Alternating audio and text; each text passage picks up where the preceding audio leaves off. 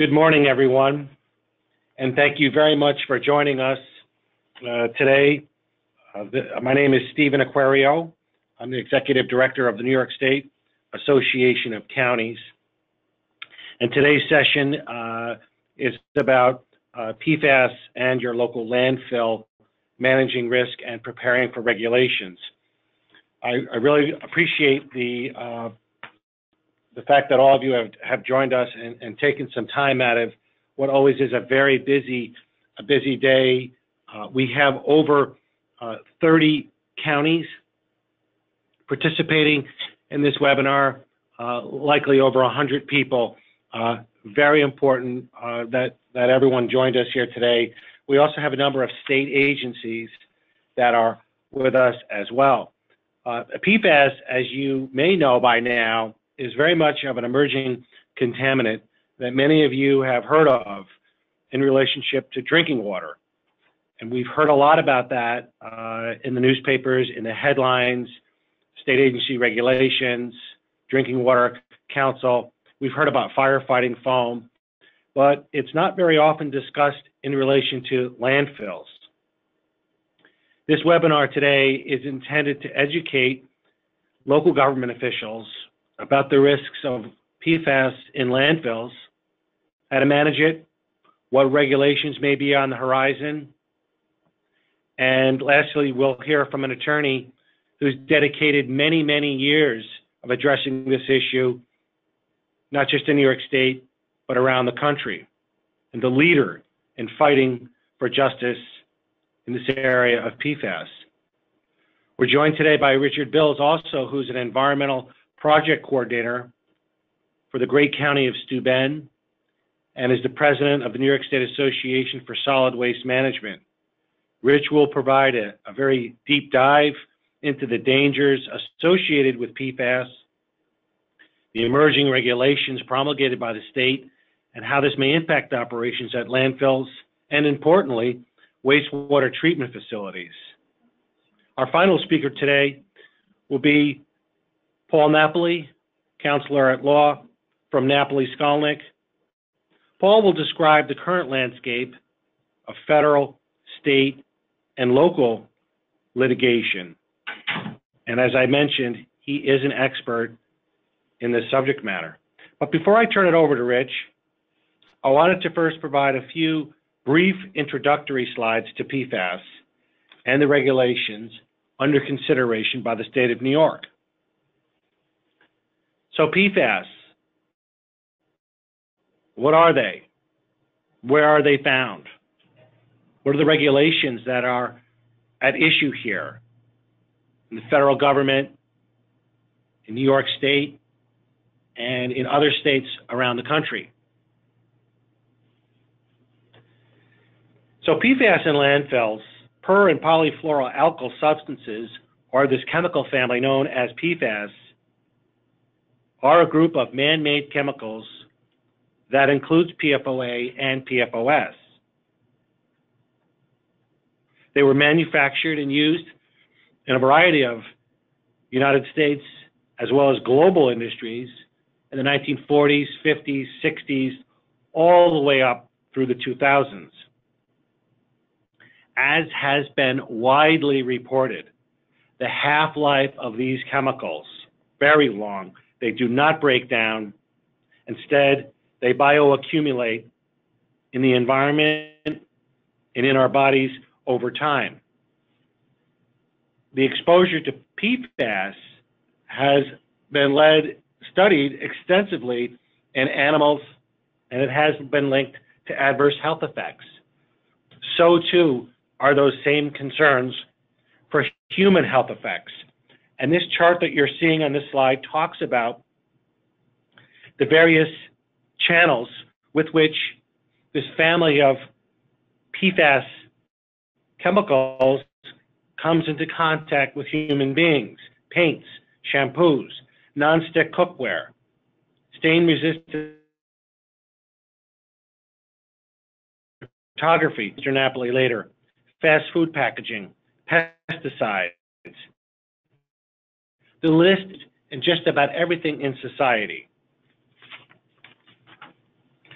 This slide talks about how the exposure comes in contact with human beings and human exposure. Consumer products going into landfills and the waste infrastructure, ending up exposing human beings. Industry, firefighting foam, the environment, air, soil, all interacting through the waste infrastructure one way or another, as this forever chemical never goes away, ultimately impacting human beings, animals, and transferring to infants through breast milk and cord blood.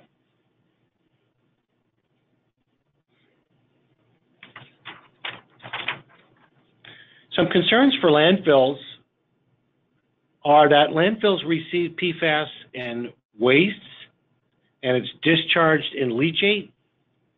PFAS have been found in leachate at levels above drinking water standards and guidelines. PFAS have been found in groundwater monitoring wells located near landfills. And importantly, as you'll hear from Mr. Napoli at the conclusion of this session, the cost for sampling, the analysis, and leachate management are costly, and the efforts to remediate these contaminants could prove to be very expensive. The illustration on the right of this slide talks about the life cycle of PFAS. PFAS is a very important emerging contaminant for all of us to be concerned about. It's important to pay attention to. It's a forever chemical that never goes away, but the good news is it can be removed from the environment through technology and systems that we have available, but it is costly, and the ongoing maintenance costs that are associated with this can be very costly and occur over a long life cycle, 50 years or so. So landfills and water waste, we need to be vigilant to protect our environment.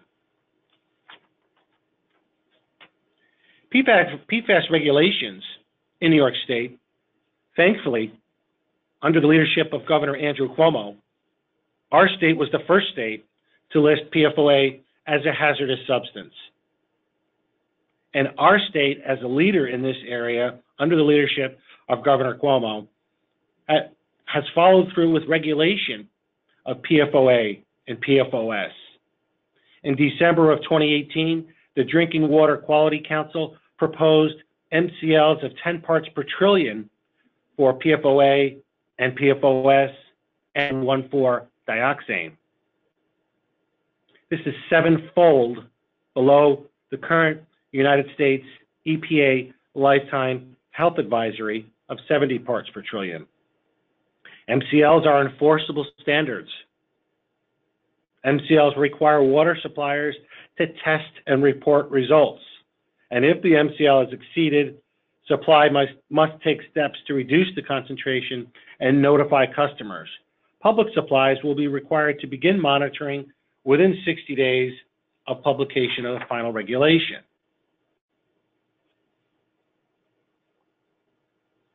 At the federal level, we're not doing so well.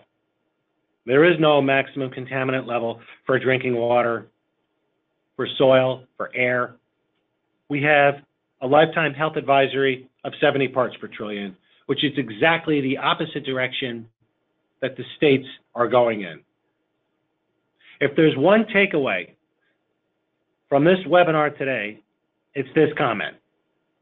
My concern is New York officials at the local government level.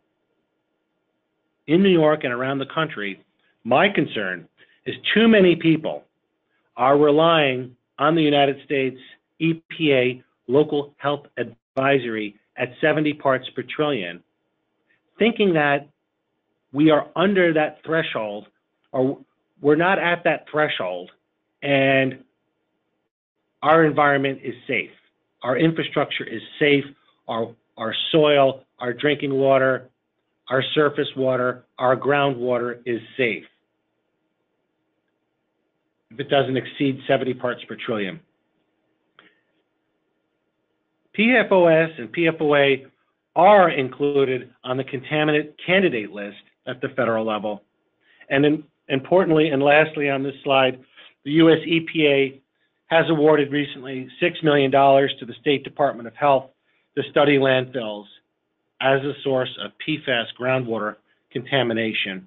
And that recently took place in September of 2019.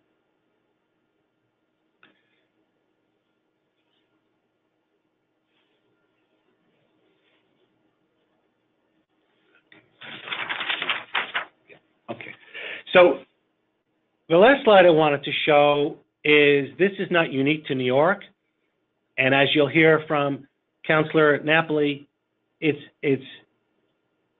affecting all states across the country, but these states are actively engaged in this issue, and of course, our state being a leader under the leadership of Governor Andrew M. Cuomo and the Commissioners of Health and the Commissioner of the Department of Environmental Conservation, showing the proposed MCL at 10 parts per trillion for PFOA and PFOS, as well as 1,4-dioxane in the state of New Jersey.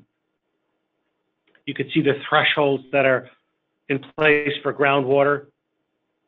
In Vermont, half the level of the state of New York.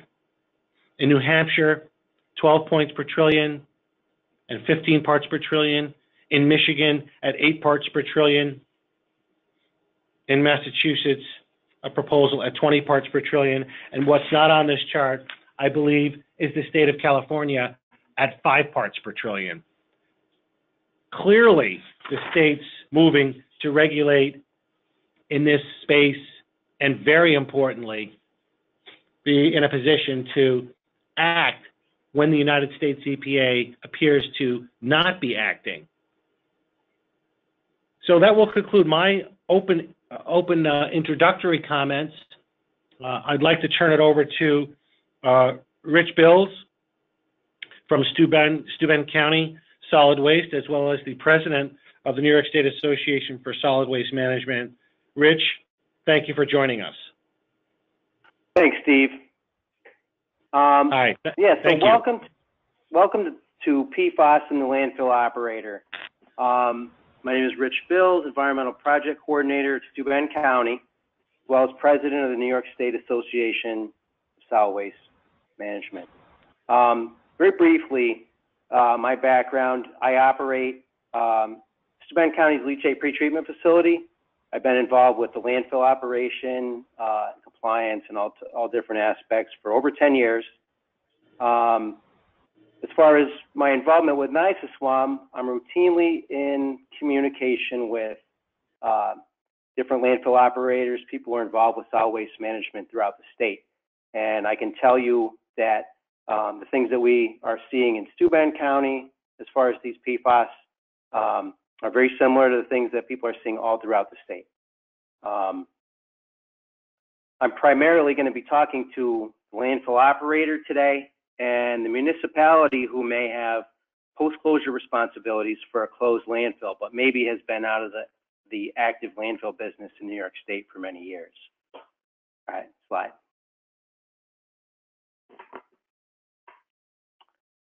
So the basics. I'll refer to these things as emerging contaminants throughout the rest of this presentation. I'll alternate probably between PFAS and emerging contaminants. Now, emerging contaminants, these are the emerging contaminants, the PFAS and the 1,4-dioxane. After we address these things, I assume they'll become just regular contaminants, and we'll have something else to worry about in a few years. But right now, these are what we're looking at. Where are they coming from? PFAS have been manufactured by 3M and DuPont in the past. Manufacture has been phased out in the United States between 2010, 2015, or before, but they're still produced overseas. They've been used in ingredients in things like Teflon, Scotchgard, waterproof clothing, things like that. Very common consumer use products. 1,4-dioxane, I'm going to kind of breeze through the 1,4-dioxane stuff. It's a solvent stabilizer, and it is used in some consumer products. Why are we worrying about these things right now? Why are these things a situation? Well, they've been linked with negative health effects, cancer, birth defects, and the levels that are of concern, they're in debate, but the levels are very, very low, parts per trillion. And later in this thing, I'll point out what a part per trillion or a few parts per trillion amounts to. It's previously was not really detectable. And additionally, these chemicals are very resistant to breakdown in the environment, like Steve had mentioned. They persist. They're designed in a lab specifically not to break down, and so they don't. They continue to move around throughout our environment. Okay, slide. All right, so no conversation I ever get into finishes off without me talking about this movie. If anyone's seen The Devil We Know, it's a Netflix documentary. It's a documentary you can get on Netflix that talks about the town of Parkersburg, West Virginia, which was home to a DuPont manufacturing facility that produced Teflon for many, many years. In the movie, they talk about Teflon. Teflon contained a chemical that they refer to as C8, which is a PFAS. And it goes through a lot of the health effects that the people who work at the facility are dealing with, and some of the potential cover-up stuff. I'm not going to go through that, but there was an impactful part of that movie that I always like to tell people about that kind of explains some of the way this stuff is, just the scope of what we're talking about today. They were talking about testing the employees' blood, the employees in the plant after they started having health issues. And they tested the employees' blood, and they found that it was in there.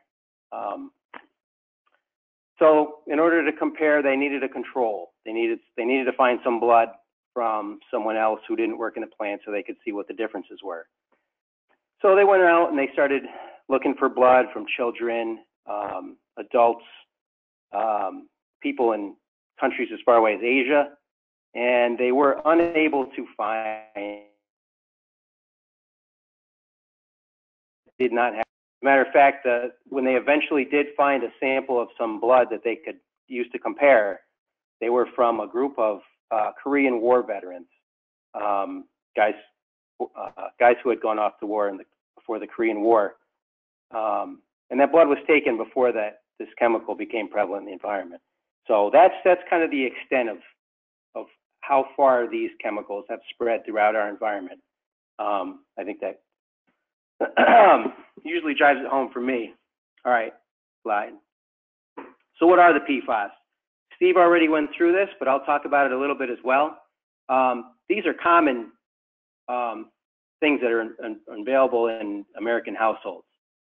Things like nonstick cookware, stain-resistant furniture and carpets, wrinkle-free and water-repellent clothing, cosmetics, pizza boxes, popcorn bags, fast food wrappers, okay? So we're worrying about this stuff in the landfill right now, and we should be, but we're cooking our food in pans, potentially, that it's available in. We're buying pizza in it. We're wearing it on our clothes. We're sitting on it on our couch, okay? This stuff is all over the place. Slide. 1,4-dioxane, like I said, I won't get into this too much, but it turns out that this stuff is usually found with spills, plumes of solvent contamination, things like that. There are some fairly high-scale spills throughout the state, I think, that people are aware of that this is an issue for. It's also used in some consumer products as well. Okay, slide. All right, this next slide, I think this, as I was looking forward, I think this shows up in the next presentation as well. So I'm not gonna spend too much time talking about it, but it is important to understand the cycle of how these chemicals move through our environment. All right, right at the top of the page, you're gonna see a landfill, and it has PFAS coming into it, PFAS going out of it, PFAS coming back into it. You've got PFAS producing factories, you've got farm fields, you've got wastewater treatment plants, and residential homes. And because these chemicals don't disappear, once they get in the environment, they cycle around. They come into the landfill, they leave the landfill. They go to the wastewater treatment plant, they leave the wastewater treatment plant. And then they'll eventually end up potentially getting into everything. And that seems to be where we're at today. Okay, slide, please. All right, so every New Yorker has a fundamental right to clean and safe drinking water. In 2016, Governor Cuomo launched a statewide drinking water quality initiative. Under ECL Article 27, Title 12, they directed the DEC and the Department of Health to identify and prioritize solid waste sites that are impacting drinking water sources, okay? There's a couple different types of sites that we're going to talk about, and I'm going to try to get into the detail of these. Next slide. Okay. Yep. And this is how this stuff is all happening. You know, I know from our perspective, we started receiving letters saying that the state wanted to come in and look at the PFAS around our landfills and all the different things, and we were like, why is this happening? And I only recently realized that this is a concerted effort across the state to clean up drinking water, and it's a good thing. We need clean drinking water. Okay, we need to make sure that the people in the state have clean drinking water. And these chemicals are newly being understood to be what they are, and this is where this stuff is coming from. Okay, next slide. All right, so the first type of site I want to talk about is a solid waste site. These are what you may refer to as dumps, okay? Inactive closed landfills.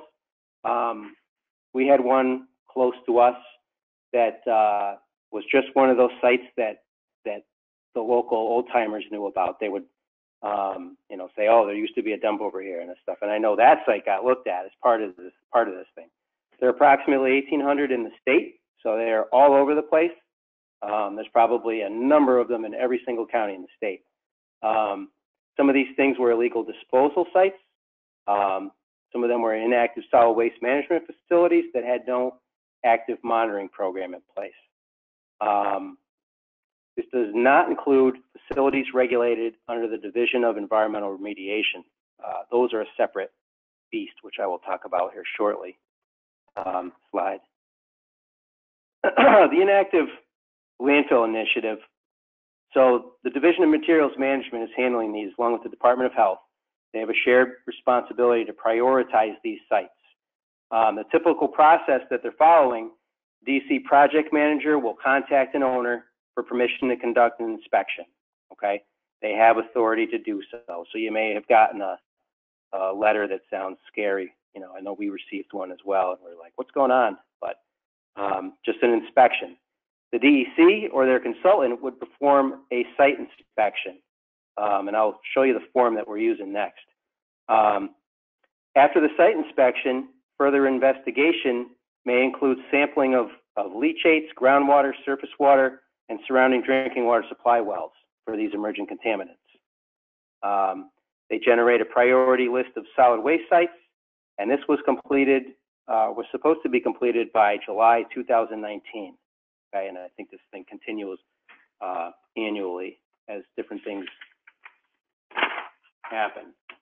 Okay, slide, please. This next slide is going to show you the scorecard. This is just a page of, I think, a 5-page document that the inspectors were using to classify the site. They look at things such as landfill characteristics, proximity to receptors, geologic setting, current conditions. Is the site in good shape? Is it being maintained? Is there leachate pouring out in the ditch? Are there different, is there a history of problems at the site or no? And so the score that is determined from this inspection would maybe clear this site from further investigation, and they may decide that this was not a site that needed further testing or anything further, and then if that's the case, then you're good. If you scored high enough, then you might be considered to be a threat to to the drinking water, and because of what they're out looking to do is to try to clean up drinking water, they would potentially move you into the next step, which would be further investigations. Okay, and I'll talk a little bit more about the further investigations here next. So next slide. The next type of site in this group are inactive hazardous waste landfills. The Division of Environmental Remediation seems to be handling these along with the Department of Health. These are sites that are under remedial programs. The state has oversight over them, and we are usually actively monitoring them, sending reports to the state. They have control over these sites. Okay. In our county, we have, I believe, at least three of these sites that fall under this particular heading. So the typical process that you're going to come into, they will request a monitoring work plan to be completed for their review. The work plan will require a systematic approach to checking the surrounding groundwater for one of these sites for these emerging contaminants, the PFAS and the 1,4-dioxane. You're talking about proper sample methodology, qualified laboratories, data validation, final summary report, which you will then send to the DEC. They will take a look at it, review it, and you will be paying for all these things. Okay, at least that's the way I've seen it and heard about it happening for people in our situation.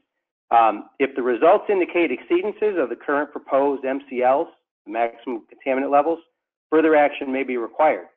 Okay, we're going to end up kind of at a spot where I don't know what happens much past this. Depending on your region, the next phase may vary. All right, they may perform a half-mile drinking water supply survey to see who's in your area. They may require resampling of the exceedances, okay? Or you may perform additional sampling on-site and off-site. So I know it is has happened throughout the state where groundwater wells surrounding one of these landfills has shown to have a level of one of these contaminants above the MCL, and the state would then require that they expand the sampling to potentially include neighboring groundwater wells. At that point, once somebody has maybe determined that this stuff is spread into another groundwater well, where someone might be using that as drinking water, I'm not quite sure exactly what happens at that point. I assume that we're going to be dealing with cleaning up drinking water for those particular sites and probably expanding the investigation to make sure that we know what the extent of it is. So those types of things are very much possibilities. All right, next slide. Operational landfills. So the DEC did testing in 2018, early in the spring of 2018, where they tested, from what I understand, basically all of the active landfills in the state, or most of them anyway. Sampling was completed by the DEC. Owners, such as ourselves, were allowed to collect split samples. So if you wanted to make sure that you had your own set of analytical results, you could do that. They were analyzed for PFAS and the 1,4-dioxane. When they came in and sampled, they looked at older portions of the landfill, they looked at newer portions of the landfill, composite samples, and the concept behind this, from what I understand, was for the state to gather up a data set so that they could identify what they were dealing with. All right, you have to identify what you're dealing with before you go about trying to solve problems or clean things up or anything like that. So they went out and gathered up a bunch of data. To my knowledge right now, landfill operators could request that data from the DEC that they got. And I've also not seen any kind of a summary from the DEC or any kind of a release of the totality of all that data. So it's to some extent unknown. Next slide. This is the last little section here. Operational landfills. The new Part 360s require that these emerging contaminants are sampled within the expanded parameter list. Recent requests have sought to amend EMPs to include trigger values for emerging contaminants for site groundwater monitoring network. And the idea basically is to establish a database, you know, and make sure that we know what the groundwater looks like before a landfill is constructed. Next slide. All right, so we're talking a lot about a lot of testing, and a lot of these things are done by consulting engineers, and they require expensive laboratory work to be done. It's pricey. I know what we pay is similar to what a lot of people pay. It's about $330 a sample just for the analytical. Sampling costs are particularly high as well, because you just don't run out there and grab a cup full of water and send it to the lab. There's a procedure in the next slide that I'll show you that seems kind of ridiculous. And it's an unexpected hit to a lot of people's budgets. Some facilities, from what I've heard, are in the range of doubling their projected monitoring budget.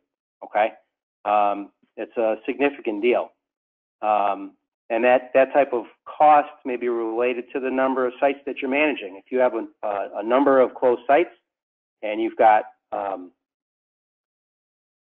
lot of samples to take care of, and you've got a lot of reporting to do and all this stuff, it can add up. It's an expensive deal for us.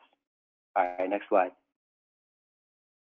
Here's the sampling protocol. This is one. I know there's multiple sampling protocols. They all basically look the same, and you can read through this if you want. But some of the things that catch my eye, which I find to be interesting, fabric softener. You must avoid wearing clothes that have been washed with fabric softener within like the last five washes. No waterproof clothing. So if you're wandering a landfill grabbing samples, no waterproof clothing, which is, you know, that pretty much puts every water sampler out of business that I've ever met. No food packaging, all right, because this stuff is in food packaging in the area, and sunscreen. Okay, so these are the types of things that could potentially contaminate a sample. So your sampler is going to end up having to go through this whole procedure to keep themselves clean of all these different potential contaminants, because we're looking at things like parts per trillion level situations. All right, next slide. In July 2019, New York State adopted one of the strictest standards in the nation for these things. And they adopted the MCLs, the maximum contaminant levels. Steve mentioned that this allows for some a lot of different things to happen for them to start enforcing these levels on groundwaters and drinking waters and things like that. Next slide. And as Steve also pointed out, the EPA looks at the PFAS and the PFAS. They're talking 70 parts per trillion. New York State's looking at 10 parts per trillion. 1,4-dioxane, they're looking at 35 parts per billion.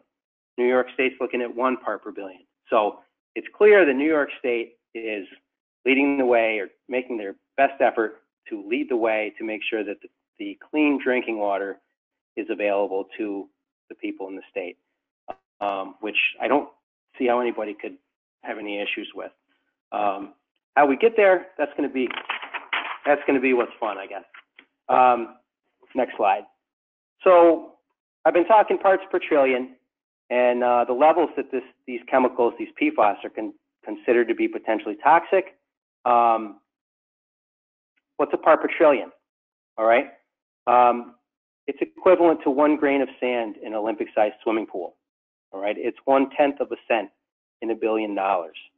It's less than 1 second of a 78-year person's lifespan. Okay. If a person drinks 64 ounces of water a day for 78 years, and the water is a 10 part per trillion containing water, the person would have drunk less than a drop of these PFAS.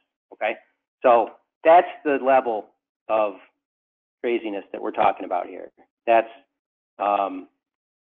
normally when you're dealing with contaminants in drinking water and landfill stuff, you're talking parts per million, maybe parts per billion, but this is new. All right, next slide. So landfills generate leachate. That's the way the contaminated water that hits the landfill, that's what happens to it. It turns into leachate. Some facilities have their own pretreatment facility, which will pre-treat the leachate. It'll remove a lot of the contamination from it, and then it eventually goes to a wastewater treatment plant, usually a local one, because hauling water all around the state gets expensive. Wastewater treatment plants are, I believe, on the radar for similar type investigations. I mean, if the state's looking at getting into cleaning up the drinking water, I mean, they're going to have to look at these sites as well. When they test at these sites, they're discharging water directly back to the waterways. I imagine there will be a quicker response time that's required. Okay, and what are these wastewater treatment plants going to do if they, do a round of testing and they find out that there are PFAS in the water that they're accepting and sending back out in the environment? Are they going to start to reject landfill leachates? Are they going to start to look at their significant industrial users and start questioning things? Are they going to raise prices? Those are all question marks. People don't know exactly what's going to happen right now.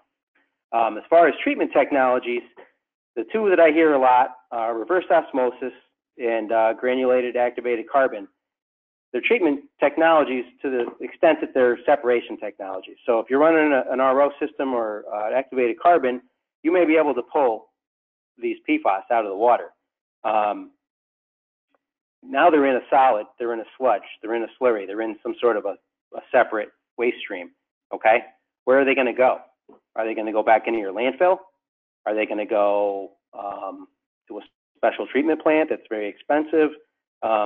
These chemicals are designed not to be easily destroyed. So that's a question mark, absolutely a question mark.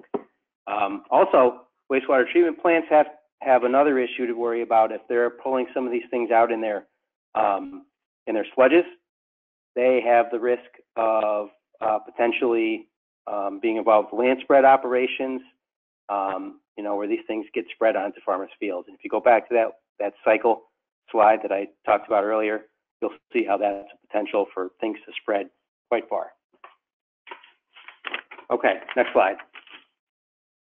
All right, so a colleague of mine sent this to me last week, and it's kind of a concerning article. It's from the Boston Globe, and it talks about a Lowell water treatment plant that's decided to stop accepting landfill leachate from a New Hampshire landfill. It is a concern that this type of thing happens more often, particularly with articles that are written like this one. I'm sure you can find it if you go looking for it. Next slide. But the leachate that we generate very likely is going to have levels of PFAS that are above what the state has set as a maximum contaminant level. These water treatment plants are going to be faced with the decision about what they do. At some point, it's almost seeming inevitable that they will start looking at their water as well, and they'll see that maybe some of this stuff's coming from the landfill. Do they really want to be taking leachate from the landfill anymore? Okay, or are they going to do something different? Do they have to do a modification of their plant? Okay, so these are questions that I think are starting to get asked, as you can see from this article. Next slide. So one of the last things here, last two slides, public perception. So New York State landfills are, I would say, the best in the country, in my opinion. I love doing a landfill tour, and I love to show people who have never been to a landfill how tight they are, how well designed they are, how safe the drinking water is, and all the reasons that we know that. And so I think we're starting to build some kind of a level of understanding amongst the public that that's the way landfills are these days. And I'm concerned that, especially when you get articles written by people who may like to, look at this as maybe some sort of a clickbait opportunity. They can make this seem like something that maybe the landfill operators aren't doing something right or something along the lines of that. So what are we going to do about it? First, I like to do the spill analogy. Basically, if you have a spill and you have to clean it up, right? And you can imagine that we're basically looking at a spill here. The first thing you have to do before you start cleaning things up is you need to stop the flow, okay? We need to work to educate consumers and I think advocate for elimination of these compounds in the everyday products that we're using, okay? We need to get these things to slow down and stop coming into landfills before we can hope to do anything on the back end about it. Landfill operators and post-closure caretakers, you might be someone who's in a county who's only got a closed landfill these days. We're not bad actors in these situations, okay? These are not chemicals that we knew we shouldn't have taken. These are chemicals that can legally come into the landfill today and do all around the country. So I'm concerned that landfill operators would end up with a bad rap out of this, and I don't think it would be justified. There's going to be potential for some significant grant money, I think, to help out. I hope the state, I know as part of the governor's initiative, I know there's a lot of money involved, so that's good. That also requires that municipals usually get involved with their share. Usually state grants are not 100% funding. We need to work to be upfront and work towards solutions, okay? I think we all understand that these things are in our leachate. If they're in the environment around our facilities, we need to work towards solving those problems, okay? Not hide from them, not point fingers at people, work to get things done, okay? Because water quality is an important issue in the state, and I think we are in a particularly unique position to help. So that's all I got. Thank you.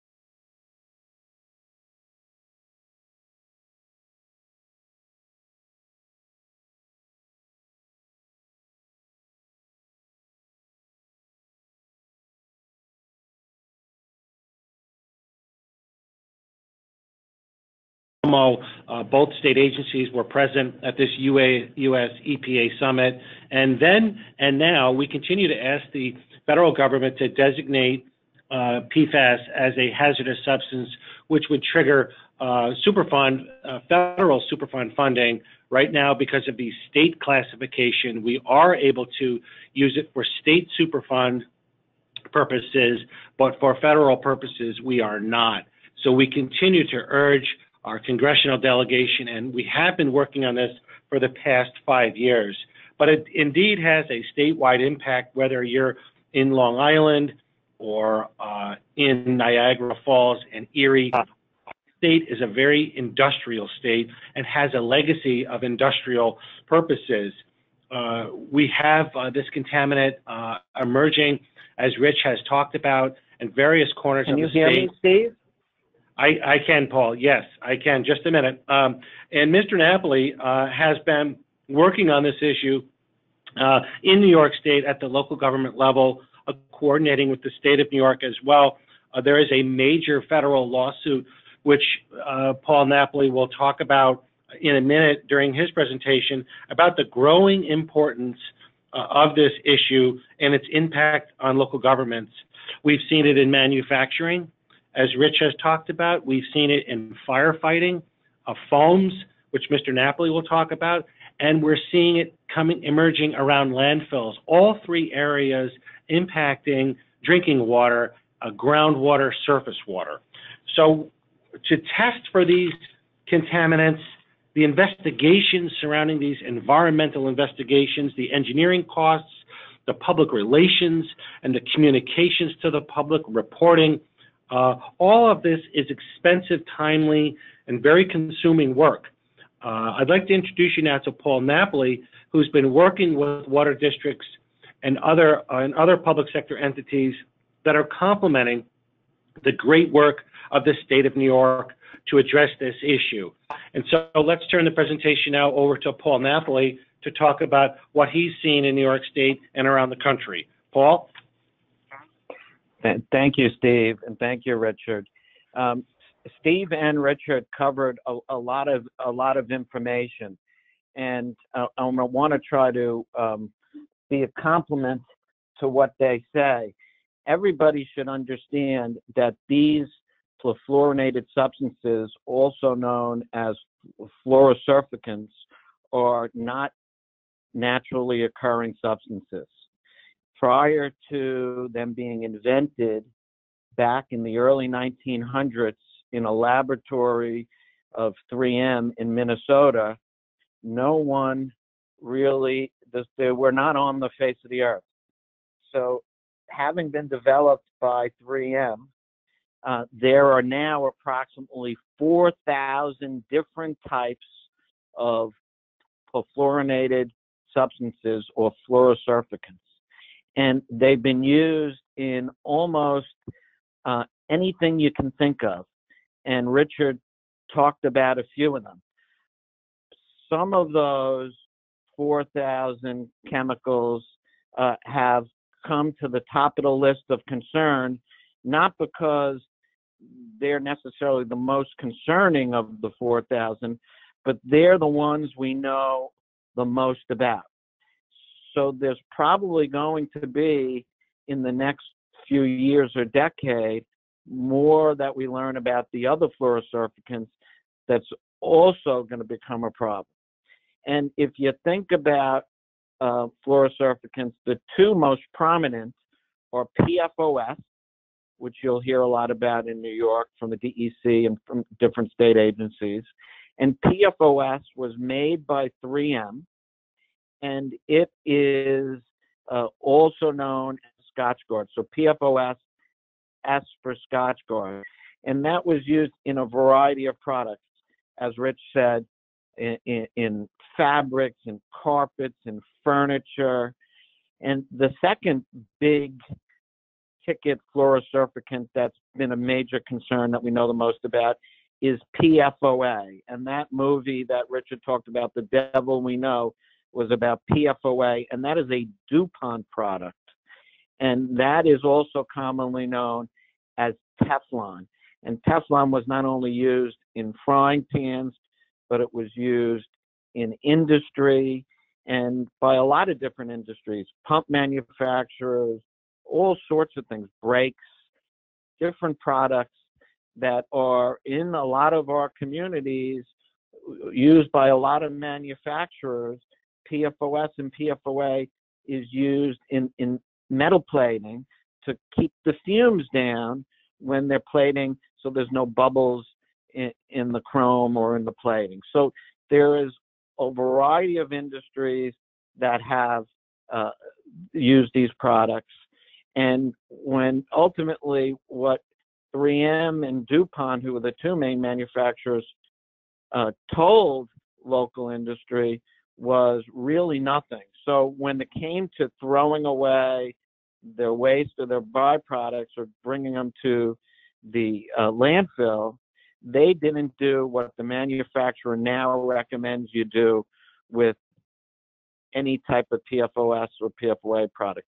What they recommend is the wastewater treatment facility not take the product and put it in their normal course, but actually incinerate it at 1,200 degrees or greater. And not many, if any, wastewater treatment facilities in New York have that ability.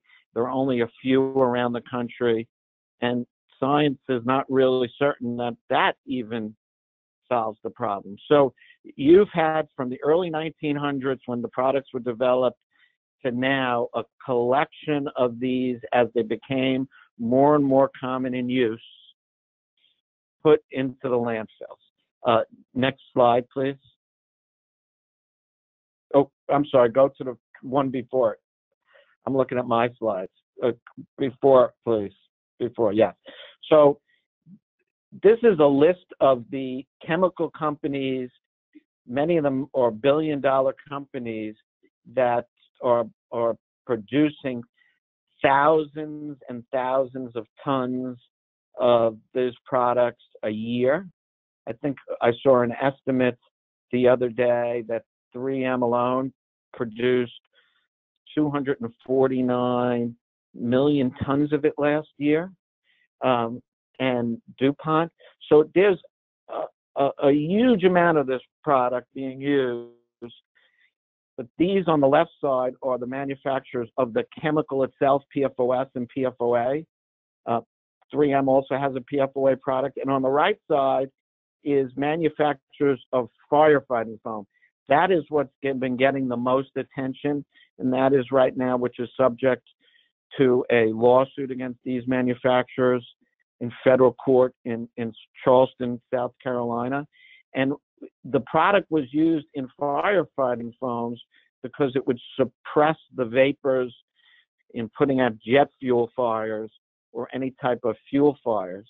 And in utilizing it, they put in 3 to 6% in the product, but it would, of course, run into the waste, into the ground, and eventually into the drinking water. And that's the biggest concern from the Department of Health, from all of us, and legally, is what this is doing to the drinking water, because the devil we know, in that case, that was a DuPont case in Parkersburg, West Virginia, taught us that there are cancers caused by these chemicals. So it's a minute amount is enough to cause cancer, and that's why there's a growing concern. Next slide, please. Where was AFFF used? You know, the main airports that it was used initially was the Air Force bases and wherever there was an Air Force base, but ultimately, probably in the mid-70s, the FAA required AFFF foam be used at all civilian airports as well. And it was used not only if there was a fire, but it was also used in training at those airports. So wherever you have a fire training at an airport, it was used to practice weekly or monthly by the local firefighters. And in New York, every county, for the most part, has a fire training center. It was also used at those fire training centers. So those are other sources of potential contamination of the PFAS and PFOA. Some facilities actually collected some of the fluid and gave it to the wastewater treatment plant. Others might have thrown their empty buckets out, and it may have ended up in the landfill. A single bucket of this type of AFFF foam can contaminate tens of millions of gallons of water. So there is a potential source of problem in almost every landfill around the United States, not only because of firefighting foam, but all these common and everyday used products. And where you're seeing this on the map, these spots, is only a piece of it. It's only AFFF. If we overlay on landfills and fire training centers and industry, the whole United States will be covered. And where you're seeing it the most, like New York and Long Island and down the East Coast in California, are really the places that have either been started testing for it themselves on a statewide basis, or have been testing for it at the federal level, because the federal government has now required all Air Force bases to look. And out of the 200 or so Air Force bases that they've surveyed, they found AFFF or PFOS and PFOA contamination above the health advisory limit in a large number of them. and have found contamination at some level in almost every single one of them. So this is a pervasive problem. Next slide, please.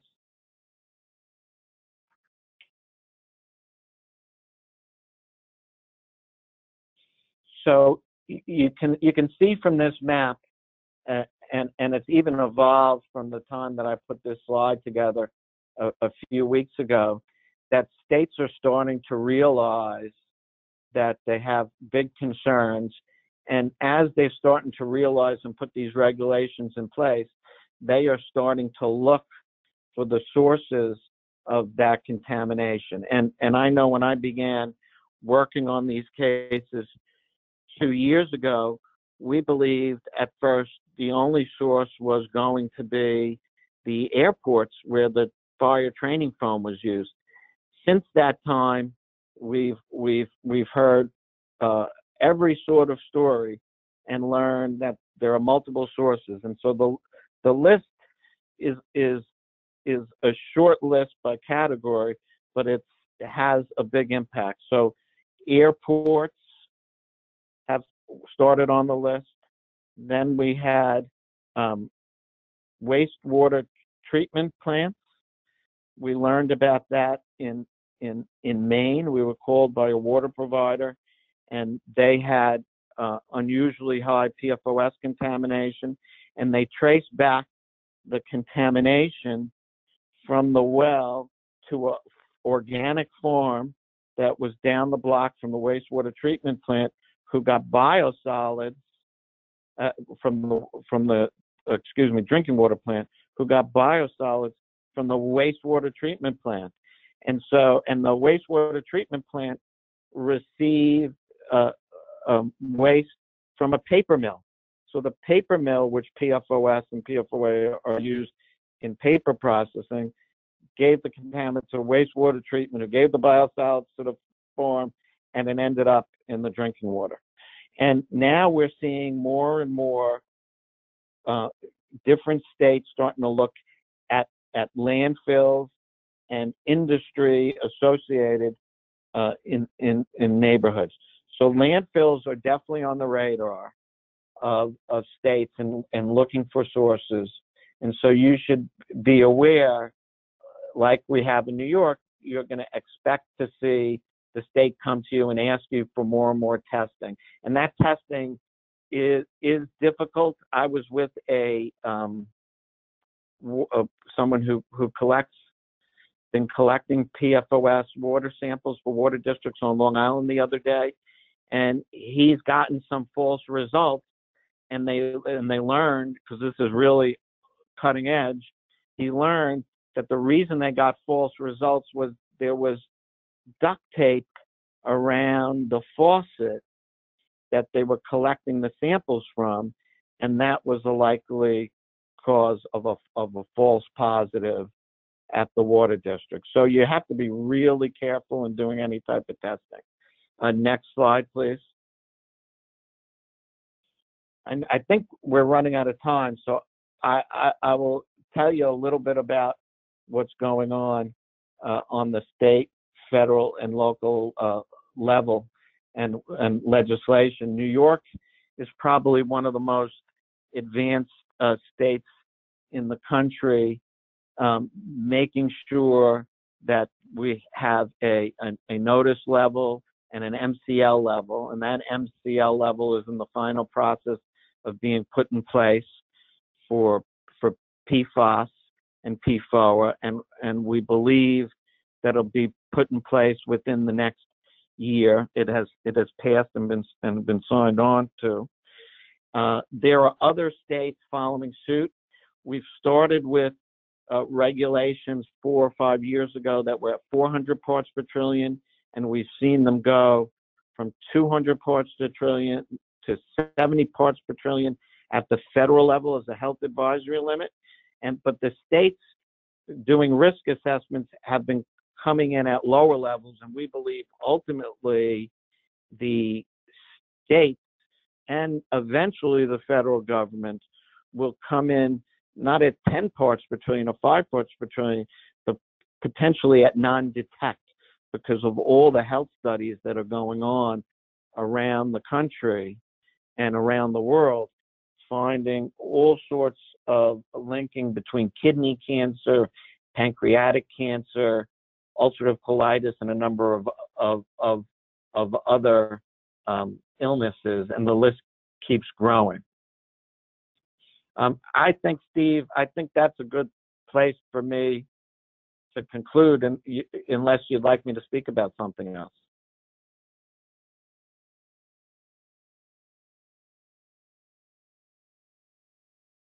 Governments can use to assist in understanding and investigating potential contamination in their community, whether it be in manufacturing, firefighting foam around airports, and as we've learned from Rich and you, in landfills. We do have a few minutes here. We are over our hour time by a few minutes. We did have a couple of questions come in. I'll take a few of them. Again, if you have questions, please submit them and we can pick them up. One of the questions is, maybe for Rich, where should I go to learn more about PFAS? Or Paul, I know that you have PFAS information. Let's go to Paul Napoli first. How do folks learn more about PFAS? Well, our office has a lot of materials on PFAS. It's literally changing week to week with different types of environmental studies and publications and peer-reviewed articles coming out. But you could also go and visit the EPA website or the New York State Department of Health website and DEP, and they have a lot of information about PFAS and PFOA. Okay. Rich, another question here. What is the expected timeline for the new regulations from the state, DEC, DOH? I don't know if I can really answer that, to be honest with you. I imagine they're going to be forthcoming, but I don't think I can answer on that. Okay. What I know about that is we do expect them by the end of the year to become finalized and implemented within the first quarter of 2020. The state is currently reviewing about 5,000 comments that have come in on these regulations, and they are processing those comments, questions, and concerns right now, and leading towards implementation in the first quarter of 2020. We've heard a lot about PFOA and PFOS. Should folks be concerned about other PFAS-related chemicals? We'll go to Paul first and then Rich for that answer. You know, what I've learned over the years in working in environmental litigation is once you think you've solved one problem with dealing with one chemical or one concern, another one seems to pop up. So I've gotten jaded, and I believe there, like I said earlier, I think there are going to be more that we learn about over time. I don't think that any of them are going to be good to make our way into the drinking water. So we have to be concerned about it and do whatever we can to protect the groundwater and drinking water from being infiltrated from any type of leachate, because inevitably somebody's going to find out something bad about it, and it's going to end up being a concern or a problem that's going to cost, the landfills or cost us. Rich? Yeah, absolutely. I would imagine. I know in that movie that I referenced in the beginning there, they talked about how the chemicals that were used in Teflon were discontinued, and they switched over to something called Gen X.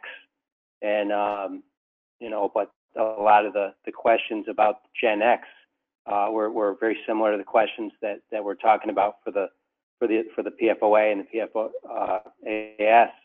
So, I would absolutely, with technology improving and these man-made chemicals being throughout the environment, I would imagine this is going to be the type of thing that, we have to deal with in the future. Okay.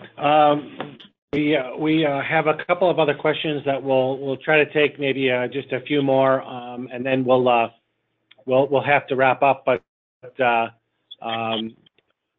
from the first presentation, it appeared that the contamination, PFOA, PFOS, were banned in the United States. Are they still in use?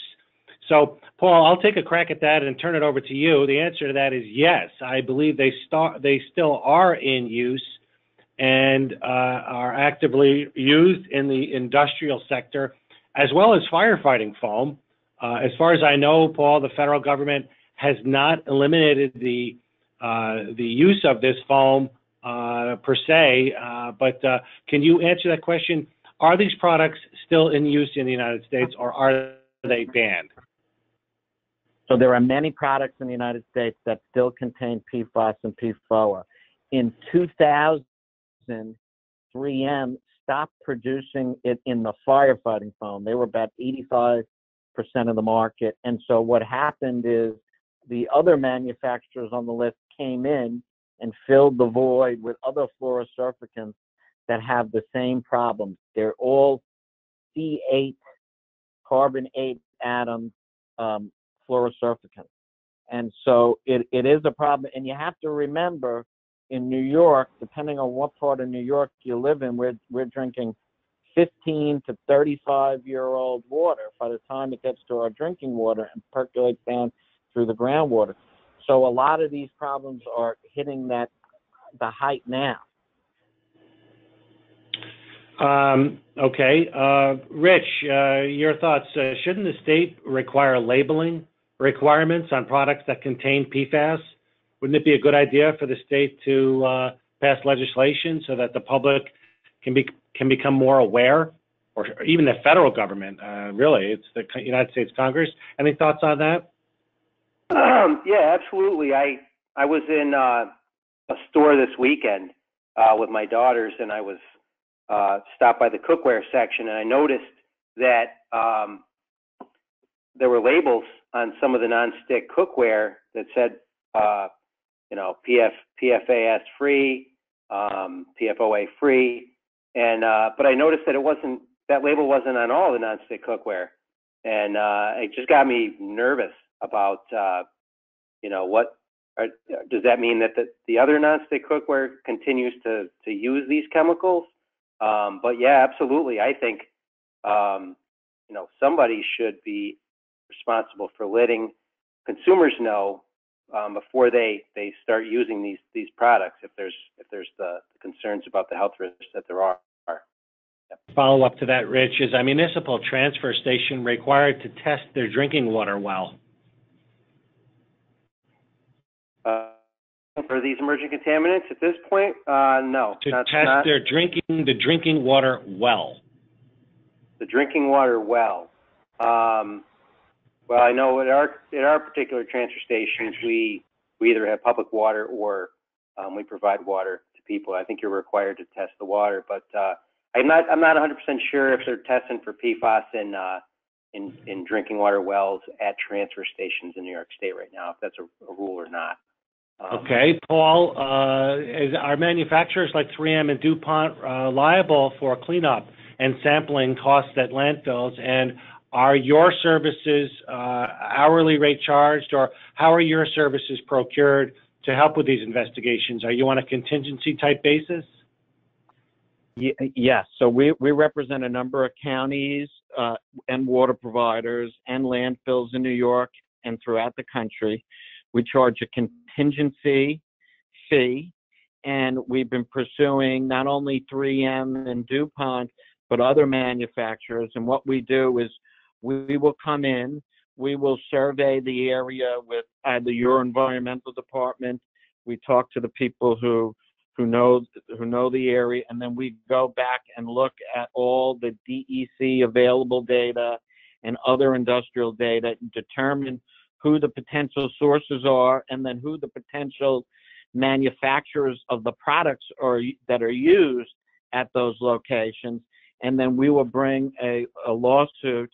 We've had success on Long Island with a number of water districts, but we're really at the cutting edge of this litigation around the country. I'm one of the lead, appointed by a federal judge out of New York. It ended up getting transferred to Charleston, South Carolina, We are right now in the midst of doing discovery against some of the manufacturers, but they have paid in a number of jurisdictions. They've paid the state of Minnesota almost $850 million.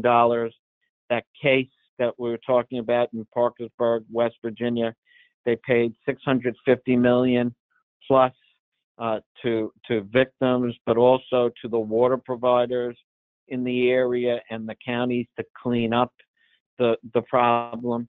So there is precedent for them paying. They recognize that they have a legitimate problem, and when you look at their 10Ks and 10Qs, they've budgeted tens of billions of dollars to deal with these issues because of upcoming litigation that they've anticipated and ongoing litigation. So the only way you can be able to get any type of cost recovery is, to file a claim. Okay, terrific. That will, we're leaving Paul's name up there, how you can get a hold of him. We'll have this material. We've had requests for the material to be made available. We'll post this on our website. Obviously, this issue isn't going away. I want to thank Governor Cuomo for, again, focusing on this like a laser, our State Commission, our Department of Environmental Conservation, and our Department of Health, Rich Bills from Steuben County, and all of you for attending this session. You'll hear much more about this from NISAC as we go along over the next several years. And thanks again for joining us today. Thank you.